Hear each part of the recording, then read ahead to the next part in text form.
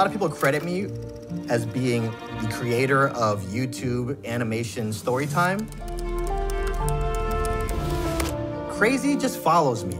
So I talk about things that happen around me, I talk about things that happen to me, and I animate these hijinks. I put them on my channel for the world to see. I know people that know people. I have a smile like, hey, hi, how you doing? Have a nice day. This is a private road. I can drive as fast as I want. I can do whatever I want. My parents sacrificed practically everything by coming to the United States to chase that American dream. But growing up, I felt like a constant disappointment.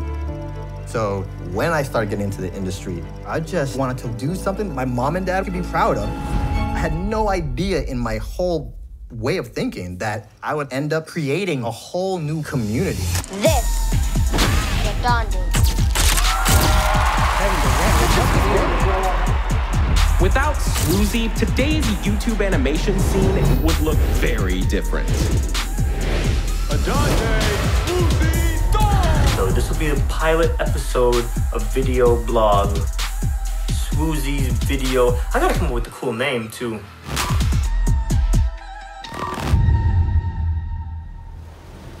So I was born in Trinidad.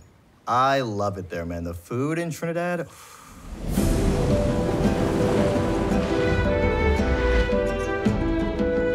I remember I was 5, the neighbor was babysitting. She sat me down and put on the Thundercats. And she handed me a piece of paper and a pencil, and she's like, we're gonna draw him. I drew it, and she was like, oh my God, that's so good. And I'm like, really? You think so? I gotta show my parents. My parents came home, I was like, look, Mom and Dad. And they were like, oh. I had never done anything in life that I created that got that kind of response. It was the right amount of encouragement at the right time that was just like, boom. I missed Trinidad. We had to leave because things got a little too hot. We were getting robbed while we were home. At that point, Mom's was like, all right, packing up. So we moved from there and came over to Florida, and my parents told me, we're gonna get here, we're gonna grind, we're gonna chase that American dream. This is untold. Thorn. Yes, that's me. I became who I am just watching the world, man. I think any good animator is a good observer. Watching the people around me, watching my parents, watching how humans interact with each other. It's just fascinating to me. Because of that, I have a hard time sitting still. My brain is constantly spinning. I'm constantly just like, what's going on over here? What's going on over there? So yeah, growing up, I remember there were a lot of these. This is the image. That were my parents just like, oh my God, this kid. So yeah, and I wasn't that great in school either. Studying, my dad was very big on academics. So middle school, my dad started to just be like, okay, I'm gonna outsmart this kid. So he'd be like, if you get on a roll this semester, I'll get you a TV and the new Nintendo. And that worked for about a week. And then right back to being, you know, bad grades. In high school, my dad was in a constant state of mild disappointment. I really wish I could have given them good grades. So I would constantly tell myself, once I'm at a place outside of school, I'm gonna show them that, hey, I'm not a disappointment, guys, I promise. Academics was not in my lane of interest at all. I'm visual. I loved drawing and animation. And I saw Aladdin for the first time, and saw Lion King for the first time. I was like, I wanna make this stuff move too. This is the feeling that I wanna give people. So it was at that moment that I was just like, all right, animation, let's go. Party of one, I'm here. In my mind, I saw my life going a certain way. Animation, make a movie someday. So every breath that I have in me is going along that timeline. All the Disney animators all went to Ringling School of Art and Design or Cal Arts. So I wanted to be there. There's no backup plan. There's no plan B. I apply at both, and I get rejected from both of them. Imagine having your whole life planned out and just gets all erased. Ugh.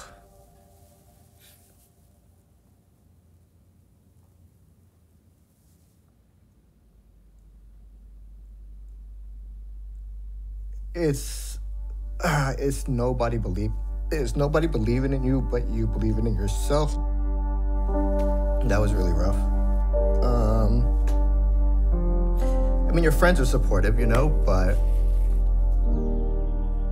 telling my parents, it felt like the one thing they wanted me to do, I couldn't do. At that time, I was a lifeguard. And I told one of the lifeguards I didn't get in. And they were like, oh, dude, you're screwed. You're gonna be here for the rest of your life now. I'm like, you know what? No. You can't tell me what I can't do. So it was, this is where I wanna be. This is where I am. What do I wanna wake up doing every day for the rest of my life that's gonna afford me the things that I want for me, my family, my friends, because it's not just, oh, I want to be successful. It's buy mom a car and go from there.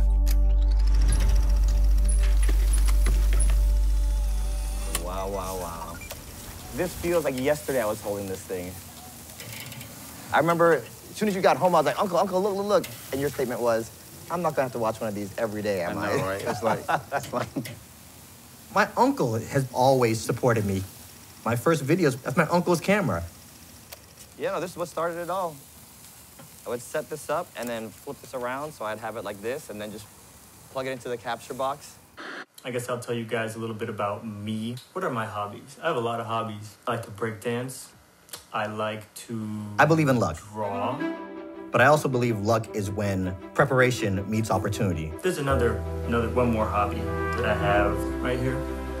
I started playing the game called Dead or Alive. Nobody could touch me.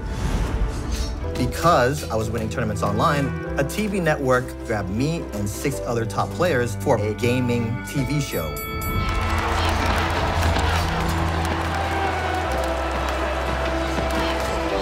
Once it came out, all my friends were just like, how do I get on TV? What's it like over there? YouTube had just dropped. I mean, everybody's typing the letter U, TUBE.com, because it was that new.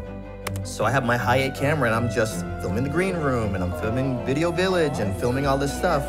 And that was kind of the birth of how my YouTube started. Then I went home and the first thing in my brain was, how do I now quit my job and do this for the rest of my life? Quitting the 9-to-5 was probably the scariest thing I've ever done in my entire life. My dad didn't believe in anything I was doing.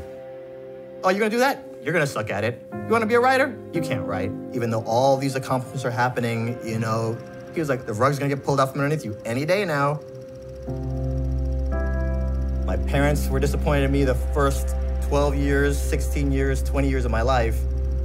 You know, walking by faith, not by sight, I was like, I can do this. I have to believe in myself more than anybody. When I got into YouTube, at that moment I saw it, like, this is the future. So I'm sitting there, I'm just like, what do I talk about? I mean, let me jump on and see what other people are talking about. And the first video that popped up was a video from a YouTuber called Lonely Girl 15. So what is the deal with kissing? And she was talking about her first kiss.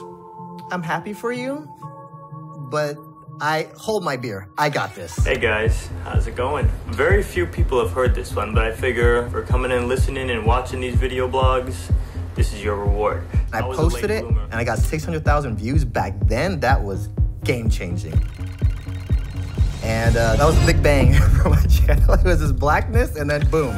Don't watch Lost, okay? And they just added the glaze to it. There's some stuff I want to talk about here. The next one was a story. The one after that was a story. But the more I was making these YouTube videos, the less I was drawing. Before that, I only knew about Newgrounds, which was YouTube, but just only for animation. But then I saw another YouTuber, Winecone. He just kind of threw 2 or 3 frames into a narration. And I'm like, that's it. I can still draw and tell stories and do YouTube, oh, perfect storm. I understood that if I'm gonna do this regularly, I'm gonna need a quick turnaround. So the quickest thing that could help narrate was just circle, square, line, line, line, line. But I realized really quickly it was the story. You could draw anything throw that on screen, but it's that story. He let you skip the lines and we all go on rides together. My first real popular video using storytime animation was Confessions of a Disney Employee. Free food.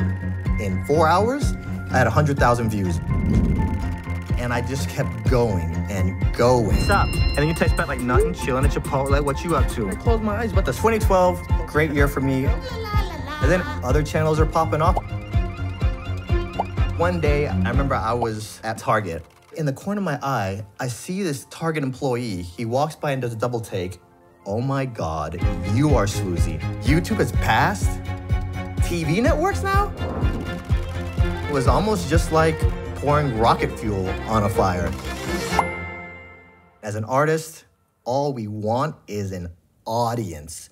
So to finally have that kind of validation, that kind of approval, that invisible pat on the back, like keep going, for somebody like me, after that counter hits 1 million, I feel like I can't be stopped. A few years later, I have about 7 million followers, working on 1 billion views. Yo, this is crazy. You seen some of these videos? Yeah. Is this going on the internet? Yes. So we have a lot of unexpected, awesome stuff about to happen. You guys ready? We're going to the White House. If Drake and Kendrick Lamar got in a rap battle, who do you think would win? Gotta go with Kendrick.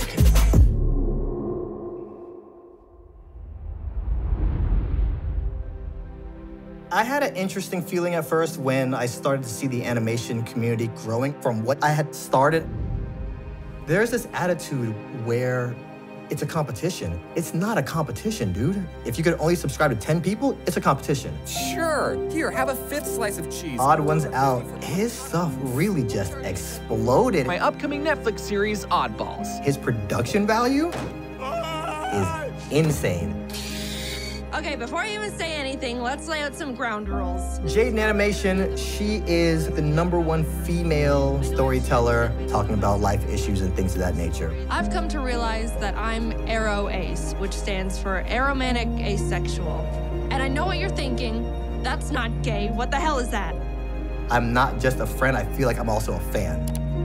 If you watch Jaden's animation, Odd Ones Out, it's Alex Clark, anyone. Each of our stories and each of our individual backgrounds are so different from each other's. So that doesn't hurt me, that helps me, because when the water in the pier rises, all the ships rise with it. With all the videos I've made about the animated storytime community, I have yet to make a video about the guy who arguably started this whole thing. Without sWooZie back in 2006, today's YouTube animation scene would look very, very different. Some people say I created storytime animation. I think that I popularized it. To have the idea that I may have inspired some other channels to help share YouTube animation around the world, I'm honored. But if we're gonna talk about it, let's talk about it. It's not easy for Black dudes on YouTube. How many can you name that's out here killing it? I'll wait. There's not a lot. So Disney hires a bunch of people from all over the world, of all ages. I understood what was silently expected of me, and I try to bring the best possible content for everything that I represent. Being a Black male is one of them. So when the YouTube Awards started happening, like they didn't happen back in 2006, so when that round came through and I wasn't nominated for a single thing, not even in the animation category, I was like, it was like getting those college rejection letters all over again. I had to check myself real quick, like I'm not doing this for awards. Mr. President. sWooZie, how are you? I am great, thanks for your time. Good to see you. So, as a Black male who wears his hat backwards from time to time, I get racially profiled. I've learned to live with the harassment, but people are dying now. My dad played it pretty low-key when he found out that I was gonna be interviewing the President of the United States, but I could see his excitement. I'm sure all those years ago, he never thought that I'd be sitting here talking to the ether and all the people that have been inspired by my art. I mean, I brought home a brand new car for my mom. He didn't seem fazed by it. So it's almost like squeezing a lemon. It's like, come on, baby.